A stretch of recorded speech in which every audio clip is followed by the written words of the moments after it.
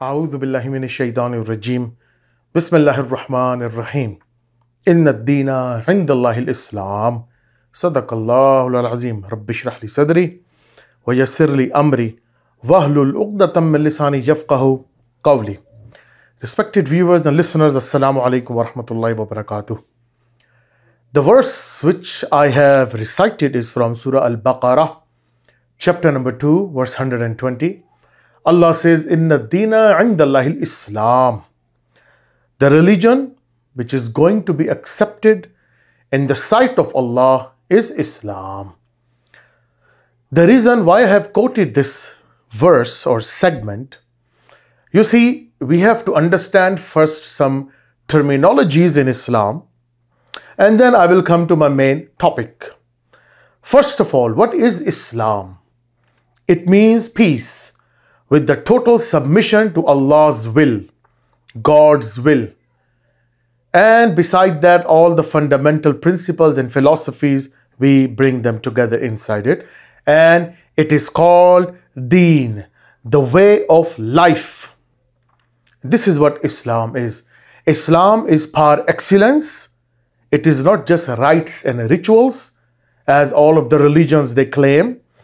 Islam is the total socio-political-economic system together, and we call it Deen. It has rites and rituals, plus all the qualities of way of life. No other religion claims that other than Islam. And regarding rites and rituals, we have one word we call a madhab, and we do not find this in Quran. As far as my knowledge is being concerned, I don't think so it's also to be found in Ahmadis. But I am not sure about that. I'm not the scholar of Ahmadis or expert. There are so many Ahmadis, and I can never claim, nobody can ever claim like he's totally versed to understand them all. So for my knowledge, so far, I don't think so the word has been uttered once.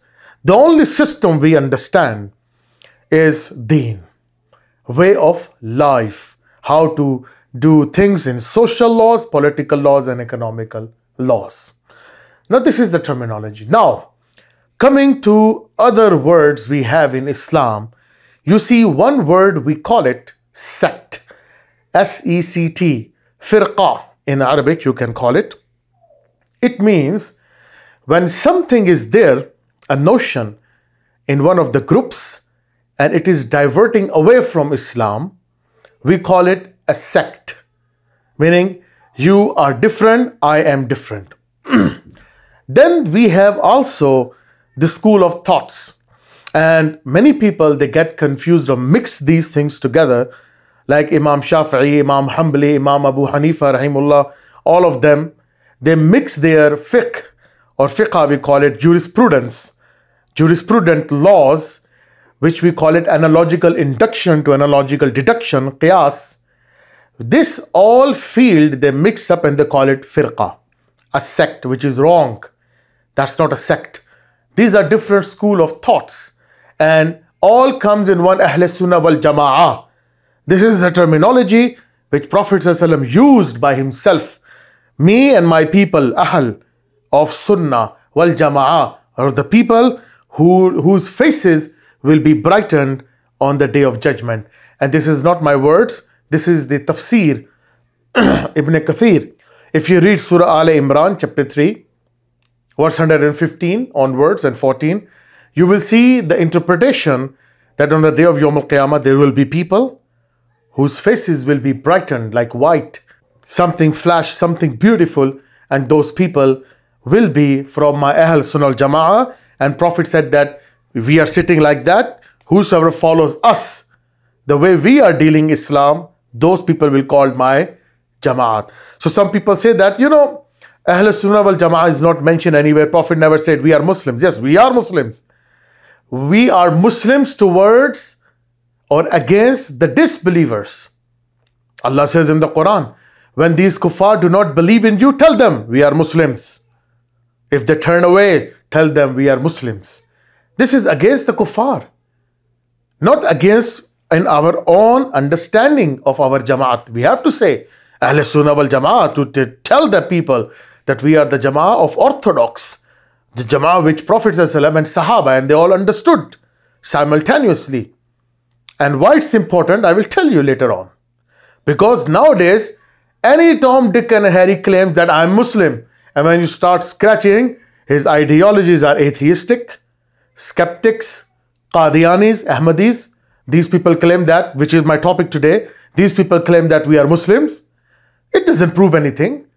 Every person who just reads Shahada doesn't become a Muslim. He is reading Shahada and inside his heart, he's believing that Mirza Ghulam Ahmad is also Muhammad. Na'uzubillah, astaghfirullah. So we cannot accept these kind of things. Clarify yourself. So this is what the point is. Sect means something you are different and you are going away and you have some differences between the fundamentals or non-fundamental points in Islam. And maybe you are honest. We cannot give fatwa on your batin. Maybe you are honest. We cannot give fatwa on batin, whatever in your hearts. Maybe you are honest, and in after honesty, you are preaching and you created your own sects. I don't want to call what are those sects. It's not my business. But this is the point I'm explaining to you. So understand these terminologies. Don't ask that who is the sect in front of you. I will not tell. I don't care about these things. Allah knows the hearts of people. As long as they are not doing shirk, as long as they're not associating partners with Allah, then we can discuss and have a debate. Otherwise, nobody is a child. Nobody is a baby. He knows. Everyone knows who is God, and everybody knows that nobody can protect him or anyone except Allah. Simple. We don't need to just, start scratching these values anymore. Second, I already explained the second point, like schools of thoughts. And we have different schools, and schools are created through the system, we call it Qiyas, and then we have Ijma. Quran, Sunnah. Sunnah means the right hadith, the authentic hadith of Prophet ﷺ. Then we have Ijma, the consensus of scholars, how much they agree, what is the momentum, where the momentum lies, we follow that. And if they are wrong in their concepts, Allah will forgive them if they are honest. People will not be asking questions on that. But people should also strive and struggle to find the truth. But do not, object the scholars and do not disrespect them by having this concept that they know nothing, we know everything. You don't know, maybe out of courtesy you are doing something, but you do not know, maybe the scholar, he's honest, and this is what he thinks, and he's honest in front of you or whatever inside his heart, so you cannot judge and give fatwa on that. So this is the system we have it. So whatever the majority of ulamas, they agree, we follow that. Then the fourth is the section, we call it Qiyas. In English, I can explain is analogical induction or analogical deduction. To induce and deduce. You have some points coming in front of you, a question comes, a query, and then after that you have to say, make a whole, round on Quran, then Hadith, then Ijma. And after that, you still having something not clear, then the guy who is expert, not every Tom, Dick and Harry, who has the knowledge of Hadith, science of Hadith, philosophy of Quran, philosophy of Hadith, and history of Islam, he should also have the knowledge of all the Sahaba and the historians and whatever, etc. After that, he must analyze, compute all that data, and then at last he will finalize it and give his verdict. That becomes his ijtihad, and that we call it qiyas, analogical induction to deduction. He deduces it by inducing all the values and give it to you. And then we take it that point. So these things created the school of thoughts. So we respect all those ulamas, all those, fiqh issues. We respect them, we follow them, and we do not want to make issues on that. And this is what we call schools of thoughts. We should respect that. Now, sects, clear, totally different. You are different, I am different. And if they are honest with one another, Allah knows what the judgment will fall on them. But there is also another category. Rather, I call it, it's not even a sect. It's not even what to call school of thoughts. I call it is a cult. C-U-L-T. And cult, today I realize, it's not even a cult, which my topic is going to start. Actually, I call it is a monetary mafia. Yes, monetary mafia. And I will elaborate my points. Why? I'm talking about none other than love for all and hatred for none. I hope you get this slogan or a slang. I rather call it slang, not a slogan. Love for all, hatred for none. Qadiyanis, Ahmadis, Lajna communities, all this thing, all these cancerous elements, I call them not even a cult now, it's a monetary mafia. Everything lies on this mafia is about money.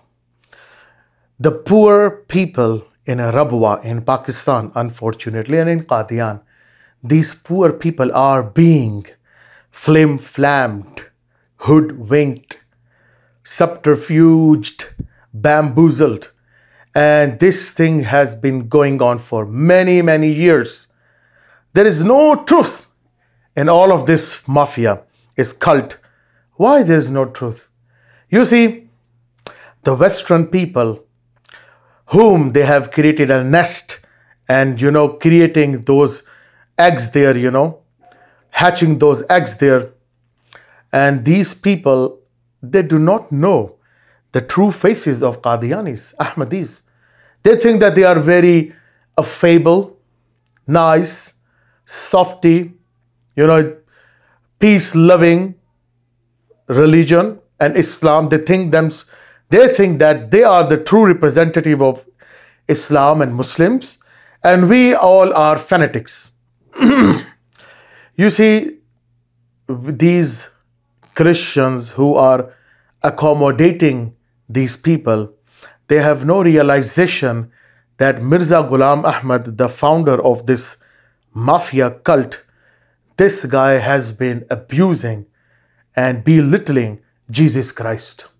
They don't know. Because the language, the lewd language, the gutter language of Bombay, this guy used in his books, who will catch the joke? You will expect these people to catch the joke, the Western people? They don't understand what is Randi. They don't understand the implication of this word, the sophistication of this word, the integral value of this word, the etymology of this word. They will not understand that. And they are not likely to understand that because they themselves are in mire. They are themselves drowning. Man clutches at straw, drowning woman do the same. They themselves don't know what is right and wrong about his Christianity. What they're gonna sift out, these Qadianis. So imagine that. Befooling those people, taking unfair advantage by taking political asylum, land of domicile, and acting like a cherubims, like angels, like little babies, that we are persecuted people. Pakistan persecutes us. What about you people going and sneaking there in Pakistan and preaching? Sending droves after droves your Lajna woman community and then pretending like innocent doves when you get caught up. So these games, you think that people do not know? This is our strength of ulamas in Pakistan. Khatb Nabuwat forums, alhamdulillah, that we do not let you guys even move your hair. And this is our, alhamdulillah, strength and potential. May Allah always keep this up. And remember that I always tell in my videos, the day when Khilafatun ala Minhaji Nabuwa will come, I'm telling you, you guys will be disappeared from this planet. I think so. Not even the solar system will accept you.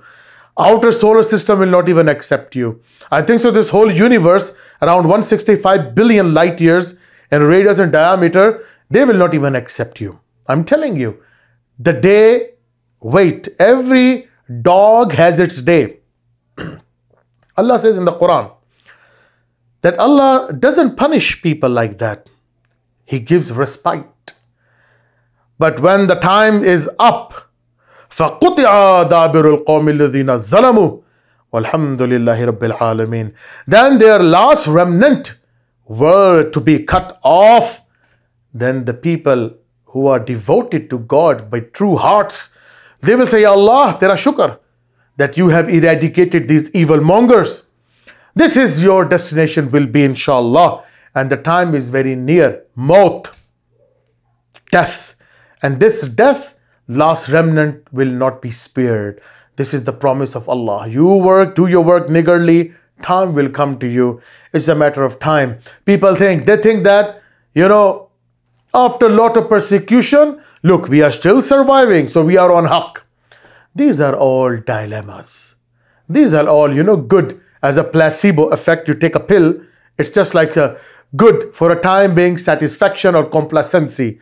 But in reality, every Qadiani knows that he's a liar, he's a munafiq, he is confused, he's suffering from cognitive dissonance, confusion, dichotomy, dilemma, and ambiguous concepts and ideologies. He knows very well the fool and the monkey made by their Jamaat. Now they are stuck, they are in the whirlpool or whirlwind. What can we do? They try to do something, the mafia comes and abduct their families. If they don't pay taxes, if they don't pay money to this guy in Germany, the coward person, I never see any coward person like him who represents any religious party, never. That guy, Mirza Masroor, there in Germany. What is the purpose? To collect Mercedes, Benz, keep collecting cars, houses. What is your goal? I'm asking, what is your goal? What is your roadmap? What is your agenda? What is your modus operandi? This is your modus operandi, to give donation to one guy who's sitting in Germany and eating and taking unfair advantage of you people in Pakistan who is already surviving on a ventilator. The way we are behaving, our financial system is already on ventilator. You are taking money from those poor people and enjoying their luxury life in your luxury cars. Is this what the role of Imam Mahdi? Is this the role of Khalifas? Is it what the Khalifa will do when he will come or supposed to do? Think. Can't you see it's a monetary mafia? He is eating your money. You should wake up, guys. Ask him question. Tell him to confront Muslims or ulama.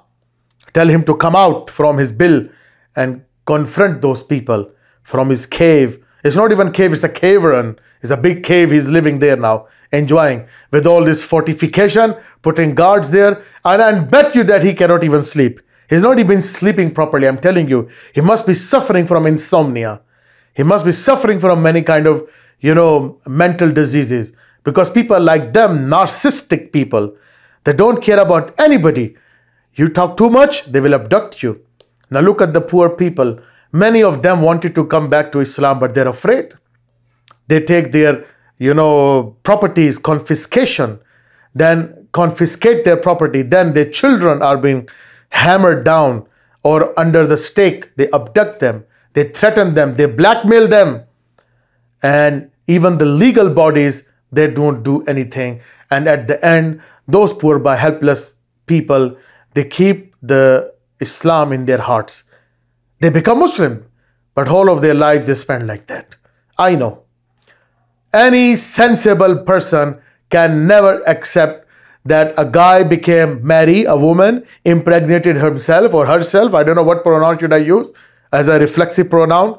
And then after that, after 9 months, full gestation period, 3 trimesters, the baby is coming out and that baby is Jesus himself. And he's the man himself, he's the Maryam himself, and he's everything himself. He's Kalki Avatar, he's Muhammad Sallallahu Alaihi Wasallam, Astaghfirullah, he's everyone, he's angel, even he's God. And people said that he's Haq, he's Imam Mahdi, he was supposed to come, he's Jesus Christ supposed to come. Are you lunatics? Your mind, what happened to your minds? How can someone be this much brainwashed and programmed? This is something strange. People should study your brains. Like these active debaters, Qadiyanis debaters, they should be brought in some kind of laboratories and their brains should be tested. And I'm telling you, their IQ will be more than Einstein because they do not belong to this earth. They belong to somewhere, I think so, from hell. their mind coming from hell. A simplest thing, man. You are creating conundrums after conundrums. Guy is simple. Jesus Christ is a Jew. Imam Mahdi is from Arabs. You brought that man from India and lumped up all these ideology in him and produced the final production, the bogus production coming out of from the batch. And this is your production after so much efforts. I say shame on you, disgrace on you, and shame on your apologetics. Your debaters are useless. They cannot even read Quran. They are nothing. Bogus, just monetary system, monetary mafia, cult. Keep earning money after money. Get the chanda, chanda, chanda. And then somebody doesn't give you chanda. Guys, remember one thing. And I'm going to end with this. Any jamaat, any cult, any system of religion, I'm talking in religion, it applies to every religion on planet. If the religion is backing up its ideology on the grounds of money, that religion is not correct. Remember that. There is something fishy. If you are minting money from some particular emotional values and ecstasy and euphoria, you brainwash people and tell them to give money because God will not give you something. You're going to hell or you're going to heaven. Just give me money and from that money everything will be all right. That is the most dangerous concept. Be away from that. Islam doesn't preach that. My Western brothers and sisters who are accommodating these people out of courtesy, out of ignorance, please, Islam doesn't go like that. Islam has a zakat system on the grounds of 85 grams of gold per lunar calendar of year in the saving amount. Then you have to pay zakat, you're eligible. Beside that, you cannot force anyone to give $1 real, $1, 1 rupees or £1 sterling. Not allowed in Islam. Not acceptable in Islam. This is all games which the pastors played. Like Jim Jones, remember 911 people committed suicide with cyanide, poison and acid when he was caught up by the FBI and monetary people that he was minting and stashing lot of money in his bank. When he gets caught up, he let all the people committed collective suicide, and you know that what happens, how the cult was ended. This is what exactly like that. Brainwash people by the name of religion. Move their emotions. Emotion is the biggest power. You know that. People are being moved from emotions. You can play with people's emotions and you can get anything you want. I'm telling you, anything you want, you can get it if you play with people's emotions.